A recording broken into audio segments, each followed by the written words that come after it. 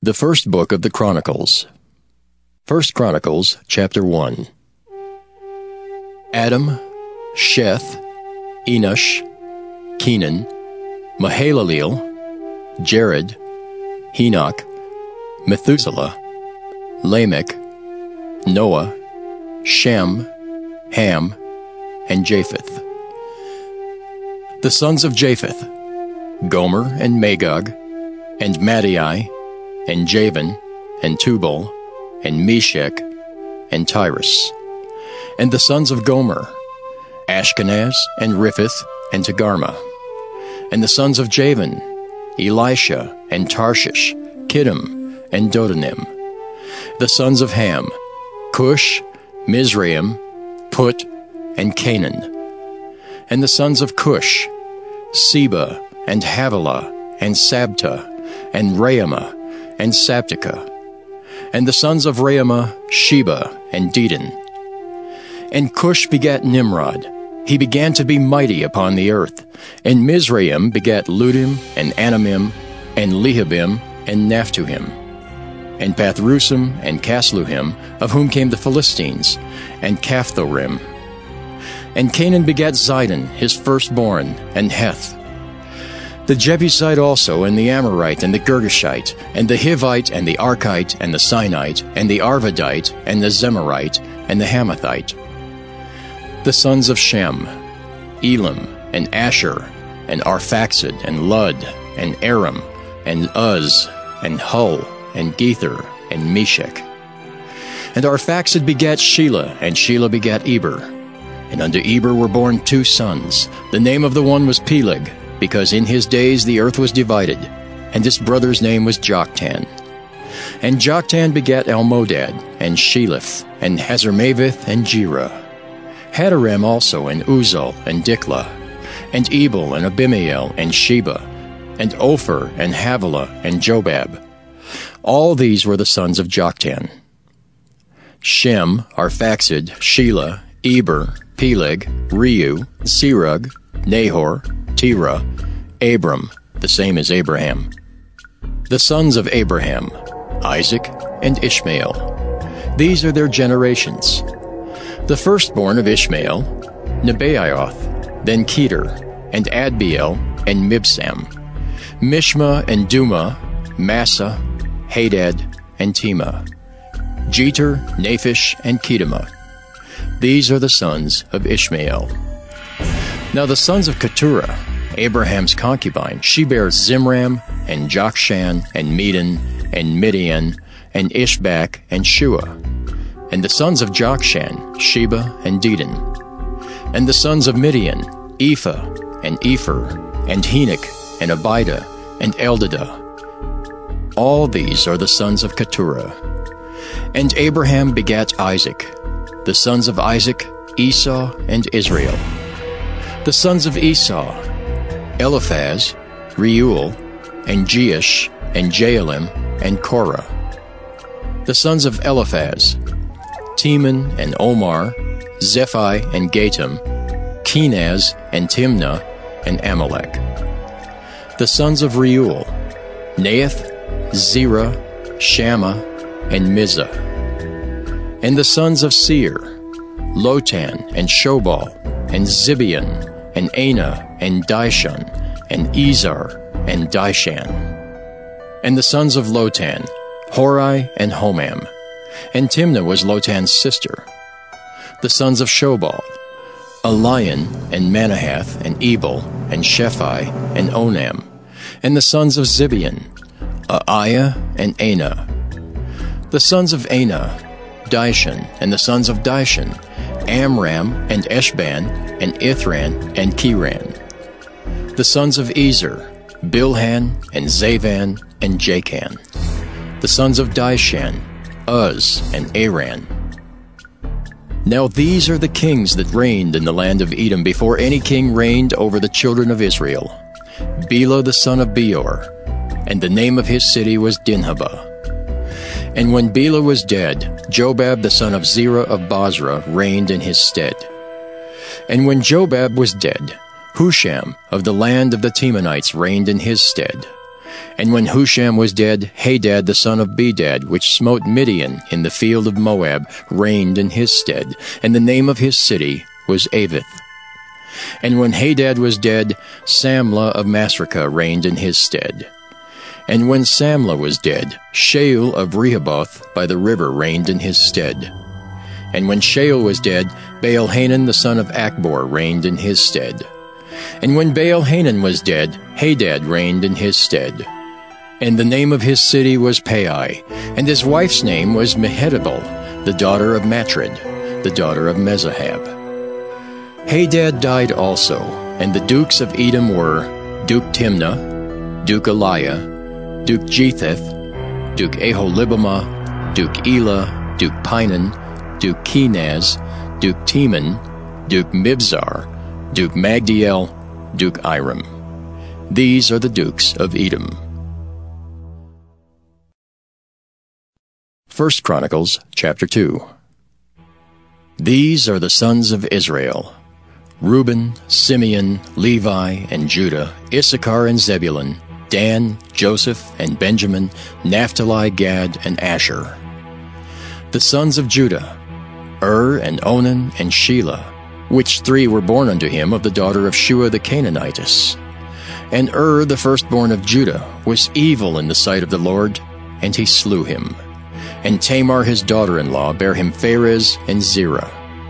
All the sons of Judah were 5. The sons of Pharez, Hezron and Hamel. And the sons of Zerah, Zimri and Ethan and Heman and Calcol and Dara, 5 of them in all.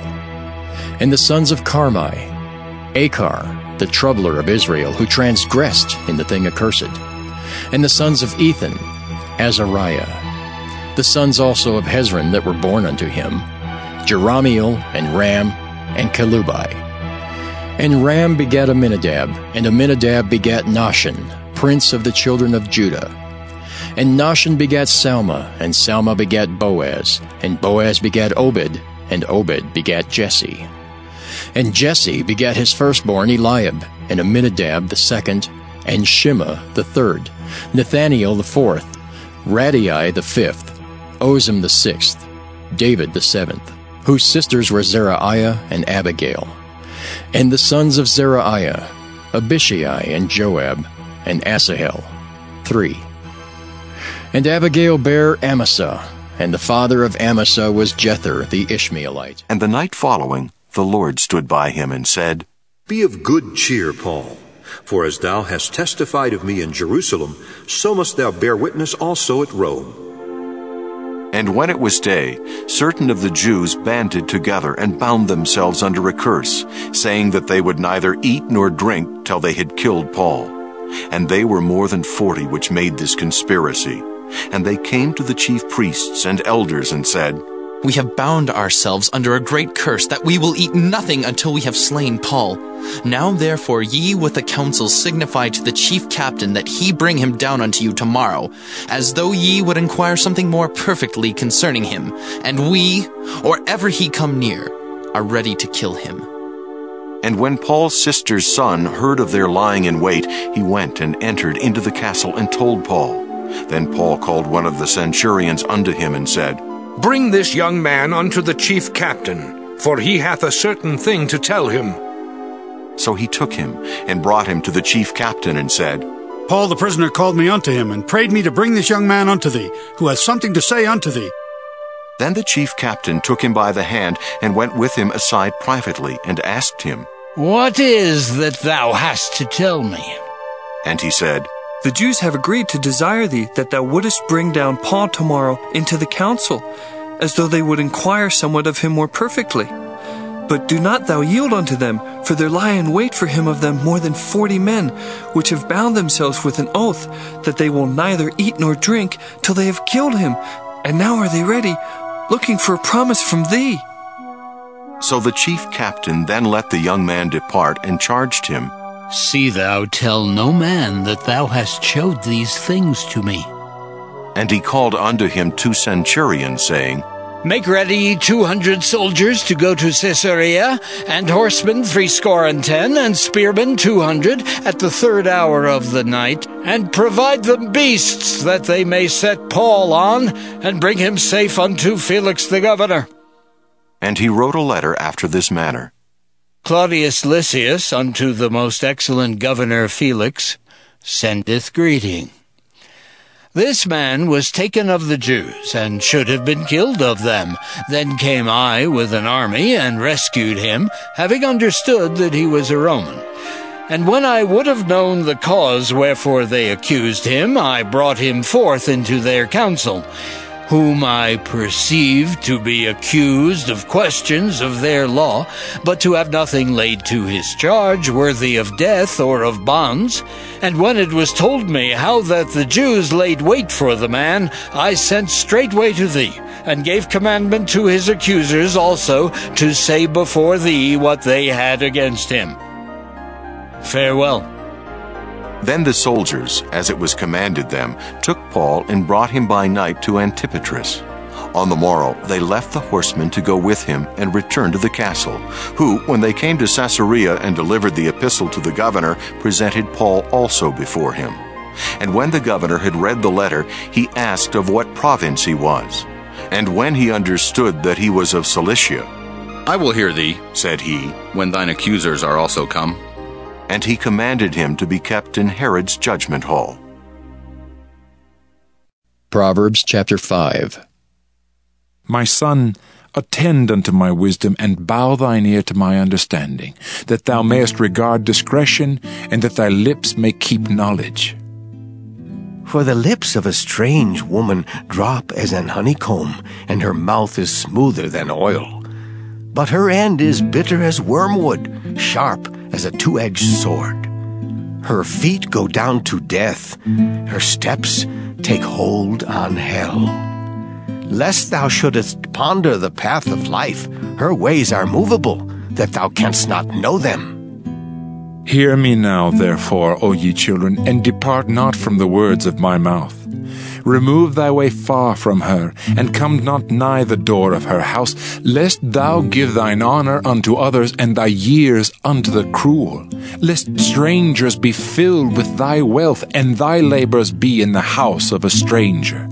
And thou mourn at the last, when thy flesh and thy body are consumed, and say, How have I hated instruction, and my heart despised reproof, and have not obeyed the voice of my teachers, nor inclined mine ear to them that instructed me.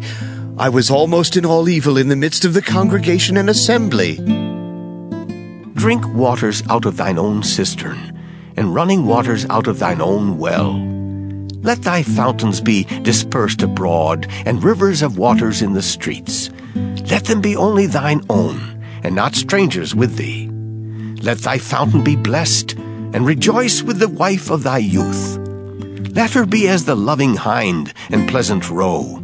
Let her breasts satisfy thee at all times, and be thou ravished always with her love.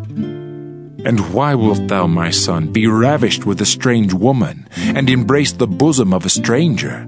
For the ways of man are before the eyes of the Lord, and he pondereth all his goings. His own iniquities shall take the wicked himself, and he shall be holden with the cords of his sins. He shall die without instruction, and in the greatness of his folly he shall go astray. Psalm 21. To the chief musician, a psalm of David. The king shall joy in thy strength, O Lord, and in thy salvation how greatly shall he rejoice. Thou hast given him his heart's desire, and hast not withholden the request of his lips. Selah. For thou preventest him with the blessings of goodness. Thou settest a crown of pure gold on his head. He asked life of thee, and thou gavest it him, even length of days forever and ever. His glory is great in thy salvation. Honor and majesty hast thou laid upon him. For thou hast made him most blessed forever. Thou hast made him exceeding glad with thy countenance. For the king trusteth in the Lord, and through the mercy of the Most High he shall not be moved. Thine hand shall find out all thine enemies. Thy right hand shall find out those that hate thee. Thou shalt make them as a fiery oven in the time of thine anger. The Lord shall swallow them up in his wrath, and the fire shall devour them. Their fruit shalt thou destroy from the earth, and their seed from among the children of men. For they intended evil against thee. They imagined a mischievous device, which they are not able to perform. Therefore shalt thou make them turn their back, when thou shalt make ready thine arrows upon thy strings against the face of them. Be thou exalted, Lord, in thine own strength. So will we sing and praise thy power. Psalm 22. To the chief musician upon Igeleth-Shahar. A psalm of David. My God, why hast thou forsaken me? Why art thou so far from helping me, and from the words of my roaring?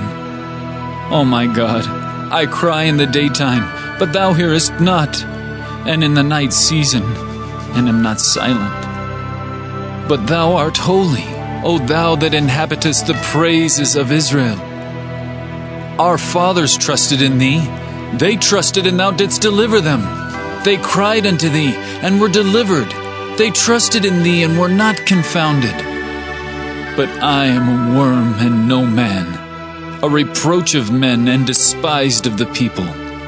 All they that see me laugh me to scorn. They shoot out the lip, they shake the head, saying, He trusted on the Lord that he would deliver him. Let him deliver him, seeing he delighted in him. But thou art he that took me out of the womb. Thou didst make me hope when I was upon my mother's breasts. I was cast upon thee from the womb. Thou art my God from my mother's belly. Be not far from me, for trouble is near, for there is none to help. Many bulls have compassed me, strong bulls of Bashan have beset me round. They gaped upon me with their mouths, as a ravening and a roaring lion. I am poured out like water, and all my bones are out of joint. My heart is like wax, it is melted in the midst of my bowels. My strength is dried up like a potsherd, and my tongue cleaveth to my jaws. And thou hast brought me into the dust of death. For dogs have compassed me, the assembly of the wicked have enclosed me. They pierced my hands and my feet. I may tell all my bones. They look and stare upon me. They part my garments among them, and cast lots upon my vesture. But be not thou far from me, O Lord. O my strength, haste thee to help me. Deliver my soul from the sword, my darling from the power of the dog. Save me from the lion's mouth, for thou hast heard me from the horns of the unicorns. I will declare thy name unto my brethren. In the midst of the congregation will I praise thee. Ye that fear the Lord, praise him. All ye the seed of Jacob, glorify him. And fear him, all ye the seed of Israel. For he hath not despised nor abhorred the affliction of the afflicted, neither hath he hid his face from him. But when he cried unto him, he heard. My praise shall be of thee in the great congregation. I will pay my vows before them that fear him. The meek shall eat and be satisfied. They shall praise the Lord that seek him. Your heart shall live forever. All the ends of the world shall remember and turn unto the Lord, and all the kindreds of the nations shall worship before thee. For the kingdom is the Lord's, and he is the governor among the nations. All they that be fat upon earth shall eat and worship. All they that go down to the dust shall bow before him, and none can keep alive his own soul. A seed shall serve him. It shall be accounted to the Lord for a generation. They shall come and shall declare his righteousness unto a people that shall be born, that he hath done this. Psalm 23. A Psalm of David. The Lord is my shepherd, I shall not want. He maketh me to lie down in green pastures. He leadeth me beside the still waters. He restoreth my soul. He leadeth me in the paths of righteousness for his name's sake. Yea, though I walk through the valley of the shadow of death, I will fear no evil, for thou art with me. Thy rod and thy staff, they comfort me. Thou preparest a table before me in the presence of mine enemies. Thou anointest my head with oil, my cup runneth over. Surely goodness and mercy shall follow me all the days of my life, and I will dwell in the house of the Lord forever. Psalm 24. A Psalm of David. The earth is the Lord's, and the fullness thereof, the world and they that dwell therein. For he hath founded it upon the seas, and established it upon the floods. Who shall ascend into the hill of the Lord, or who shall stand in his holy place? He that hath clean hands and a pure heart, who hath not lifted up his soul unto vanity, nor sworn deceitfully. He shall receive the blessing from the Lord, and righteousness from the God of his salvation. This is the generation of them that seek him, that seek thy face, O Jacob. Selah. Lift up your heads, O ye gates, and be ye lift up, ye everlasting doors, and the King of glory shall come in. Who is this King of glory? The Lord strong and mighty, the Lord mighty in battle. Lift up your heads, O ye gates, even lift them up, ye everlasting doors, and the King of glory shall come in. Who is this King of glory? The Lord of hosts. He is the King of glory. Selah. Psalm 25. A Psalm of David. Unto thee, O Lord, do I lift up my soul. O my God, I trust in thee. Let me not be ashamed. Let not mine enemies triumph over me. Yea, let none that wait on thee be ashamed. Let them be ashamed which transgress without cause. Show me thy ways, O Lord. Teach me thy paths. Lead me in thy truth and teach me, for thou art the God of my salvation. On thee do I wait all the day. Remember, O Lord, thy tender mercies and thy loving kindnesses, for they have been ever of old. Remember not the sins of my youth, nor my transgressions. According to thy mercy remember thou me for thy goodness' sake, O Lord. Good and upright is the Lord, therefore will he teach sinners in the way. The meek will he guide in judgment, and the meek will he teach his way. All the paths of the Lord are mercy and truth, unto such as keep his covenant and his testimonies. For thy name's sake, O Lord, pardon mine iniquity, for it is great. What man is he that feareth the Lord? Him shall he teach in the way that he shall choose. His soul shall dwell at ease, and his seed shall inherit the earth. The secret of the Lord is with them that fear him, and he will show them his covenant. Mine eyes are ever toward the Lord, for he shall pluck my feet out of the net. Turn thee unto me, and have mercy upon me, for I am desolate and afflicted. The troubles of my heart are enlarged. O bring thou me out of my distresses. Look upon mine affliction and my pain, and forgive all my sins. Consider mine enemies, for they are many, and they hate me with cruel hatred. O keep my soul and deliver me. Let me not be ashamed, for I put my trust in thee.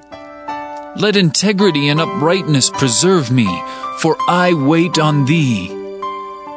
Redeem Israel, O God, out of all his troubles.